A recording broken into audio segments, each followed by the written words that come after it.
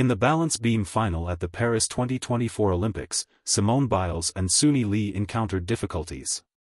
Both gymnasts experienced falls during their routines, affecting their scores and final placements. Despite their impressive performances throughout the competition, the beam presented a significant challenge.